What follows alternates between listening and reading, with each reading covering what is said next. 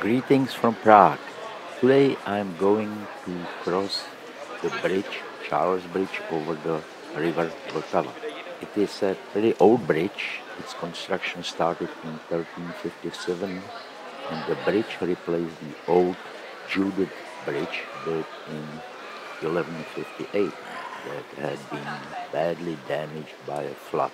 This new bridge was originally called Stone Bridge, but has been referred to as Charles Bridge since 1870. As the only means of crossing the river Vltava until 1841, Charles Bridge was the most important connection between Prague Castle and the city's Oldtown.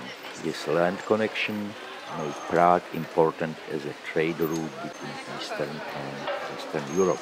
And as you can see, a lot of people are coming the same way as I do. It is probably one of the maybe 5 places or something like that that every visitor to Prague, foreign visitor, tourist, comes to see. And of course everything is geared toward tourists. All the shops, bars and restaurants, that's all touristy. There is not many people living here anymore as they used to. But still a little bit of this area, it's still a residential area in many places, and it's not just something artificial being kept alive. It is protected by 3 bridge towers, 2 on the lesser quarter side, and that includes the Malá Strana bridge tower, which is the tower that's ahead of us, the Oldtown bridge tower. And you can climb to the tower, which I will not do today, and it has magnificent views, but I'm pressed for time, so I'll just walk through. The bridge itself is only 560 meters, that's like 1700 feet long, and about 10 meters, 33 feet wide. The bridge itself is decorated by a continuous alley of 30 statues, most of them Baroque style, originally erected around the year 1700, but now all have been replaced by replicas. And the bridge is currently undergoing a 20-year process of structural inspections, restorations and repairs. And it started in 2019, so it has a long way before it's completed, but it's not protecting us. It's not preventing tourists from walking and looking around. I still cannot get over the fact how many people there are. It's off-season, it's pandemic, and people are still coming. Quite unbelievable.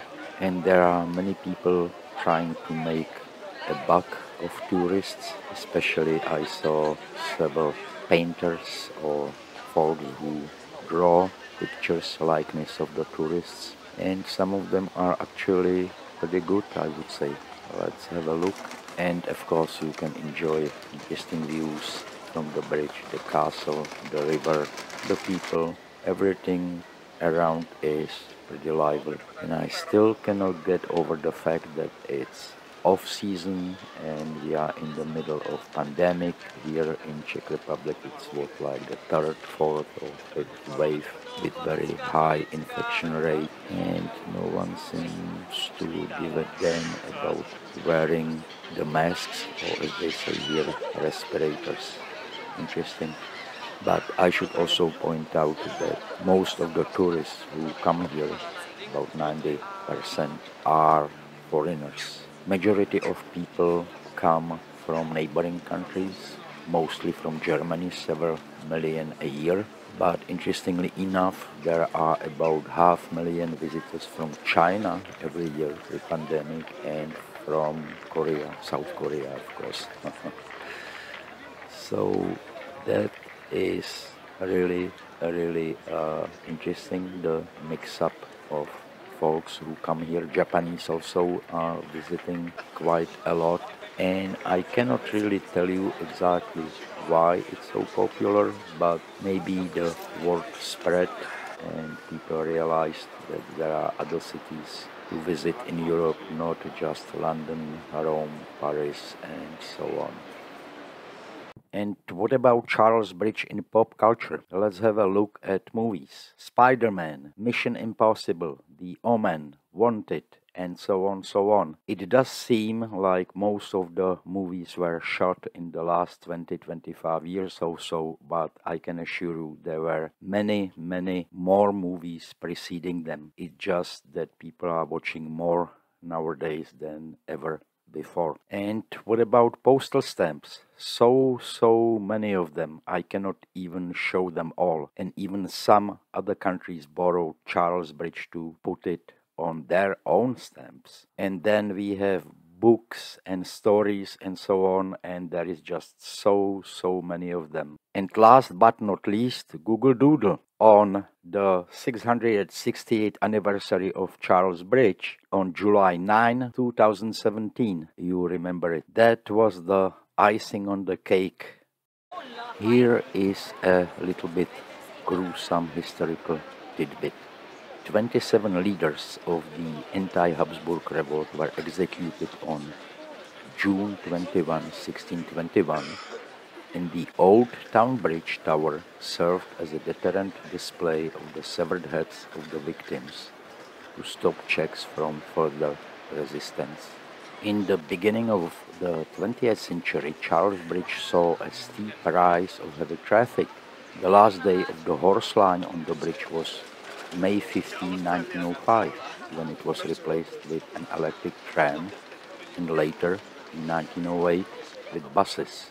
And beginning in 1965, all of the statues have been systematically replaced by replicas, and the originals have been exhibited in the National Museum.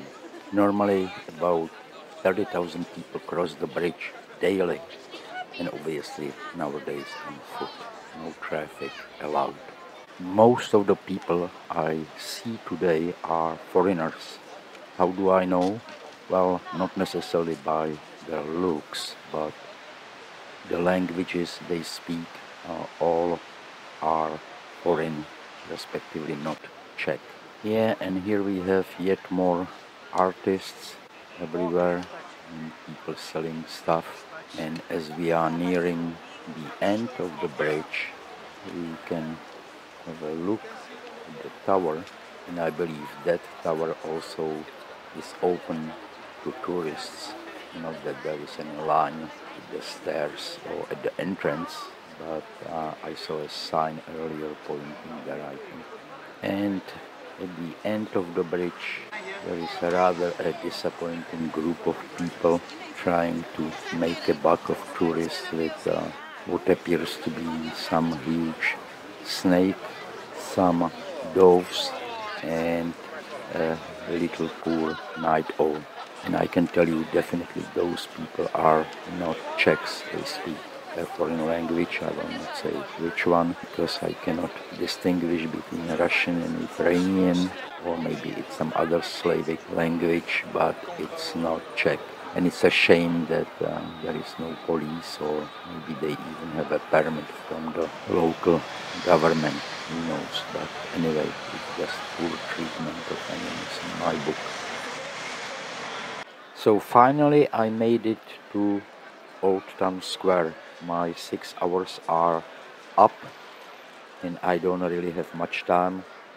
So I cannot do the place really a justice by giving you any resemblance of detailed explanation. So just very briefly, Oldtown Square is in the Old Town quarter of Prague, and it's located between the Wenceslas Square and Charles Bridge.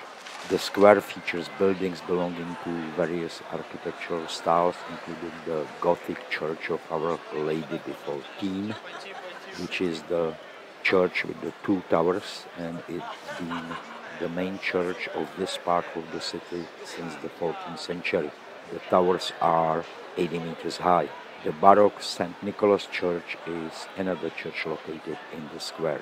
Prague Orloj is an astronomical clock mounted on the old town hall, or what's left of it, because town hall originally was much bigger, but it was bombed during the Second World War and never rebuilt. The clock was first installed in 1410 making it the third oldest astronomical clock in the world, the oldest one still in operation. So what does the astronomical clock do? Well, it shows the relative positions of the Sun, Moon, Earth and zodiac constellations. It also tells the time, provides the date, and best of all, provides some theater for its viewers on the hour every hour. Just above the main clock are two blue doors that open to reveal the walk of the apostles. Between 9 a.m. and 9 p.m. each hour on the hour, the window of the clock in the upper part shows the 12 apostles moving. And you can see the clock is really popular. People who come to the square, I mean the tourists, usually stop by the clock and watch its performance. Otherwise, you can look around, see magnificent buildings, see the people walking around. There are Christmas and Easter markets every year. So it's a very popular place, both with locals and tourists. So I think this is it. I ran off time, as I said. Cannot really stay longer. Hope you liked it.